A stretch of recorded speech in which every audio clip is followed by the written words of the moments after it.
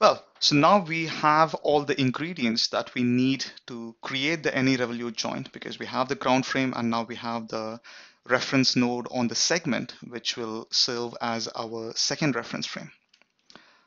So let's go about writing the code to create the joint itself. Now, just like we did with the segment, where we defined segment 1 inside the file segment.any, we are going to write the code for the joint in a new AnyScript file. And for this, I will go up there in the toolbar and click on this button, which opens up a new AnyScript file that I will then be saving as joint.any. Now in join.any, I will again open the classes tab that you see on the left of your scripting window. I will expand the class list and scroll all the way down to any revolute joint, because now the time has finally come for us to include this particular code in our model. So I'm going to insert the class template, and over here we have some placeholder text. So it asks me for an object name, and I'm going to name this ground underscore segment underscore joint, or segment 1, because that is the name of the exact model components which are being connected by this revolute joint. We have a few optional parameters over here which have been commented out with the double forward slash, and we'll just delete them for now for the sake of readability. And over here, we have two mandatory members which came with the class template. These weren't commented out. And you can see that these are the type any ref frame, which were also the two expected members that we saw being mentioned in the reference manual.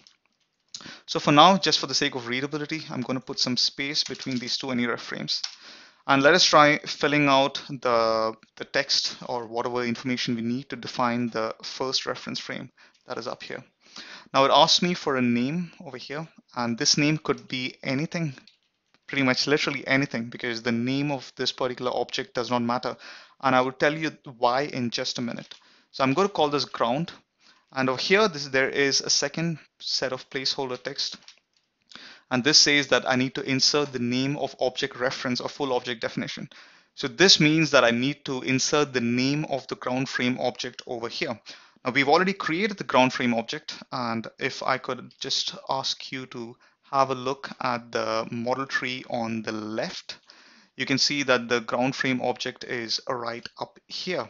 So if I were to look back at the AnyScript window and delete this placeholder text, I could simply type in ground frame right here and things should be good. The answer is no. Things aren't good right now, because when you have a complex model, it could be that the ground segment 1 joint is defined in a completely different section of the model tree. And so if we just say that we are looking for this particular frame, the ground frame, to be the one of the reference frames, AnyScript can find it extremely difficult to actually find this particular object in the model tree. So we need to be a little more precise and actually mention the exact address of the object ground frame in the model tree. And for this, we'll actually make use of the tree-like structure of the model tree. You can see that there's a very clear hierarchy, which is you have ground frame located inside the model folder, which is in turn located within the main folder. So we can actually go back to the AnyScript window, and I'm going to type the same structure that we see in the model tree over here. So main.model.groundFrame, which represents the hierarchy that you see in the model tree on the left. Now, one more thing to notice was that there wasn't really a new object that we're creating over here. So we've already created the ground frame elsewhere, and we are merely tapping the ground segment 1 joint object. We're just merely tapping it on the shoulder and saying, hey, the ground frame you're looking for is actually here. And that is why we have an ampersand in front of ground. So the ampersand is what we call a pointer, which those of you familiar with C and C++ would probably be very well acquainted with.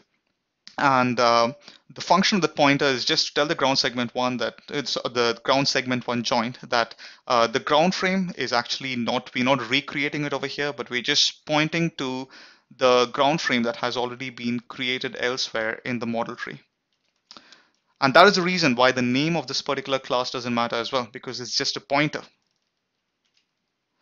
Now I can go down here to my second reference frame, and over here, this is of course the frame on segment one. So I'm going to call this segment one node.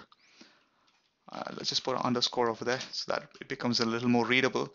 And then I have some placeholder text over here, which needs to be replaced with the appropriate address for the segment one node. For this, we'll search for the segment one node in the model tree on the left of your screen. And over here, I will scroll all the way down until I find ground connection node, which was the node that we created on segment one. Now I could do what I did with the ground frame, which was manually type it in, but I'll show you something slightly different right now.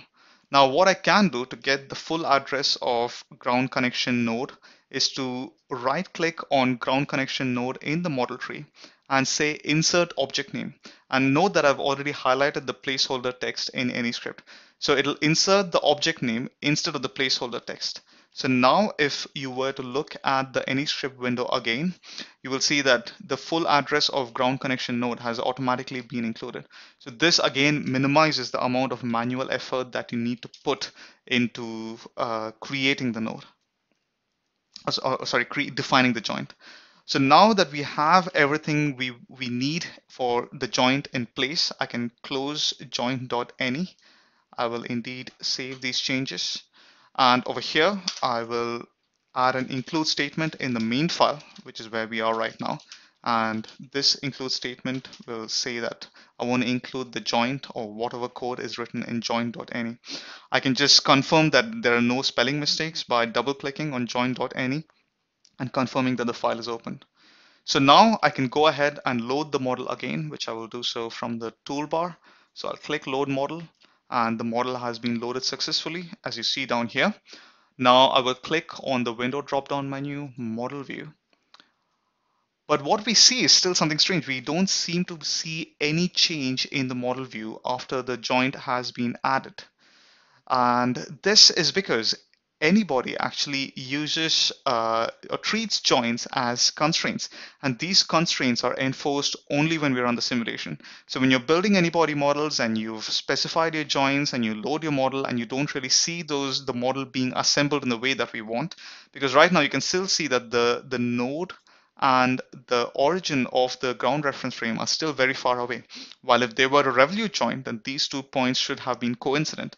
So this is completely normal. We just need to wait for the next step of this tutorial, which will teach you how to add these or add a simulation.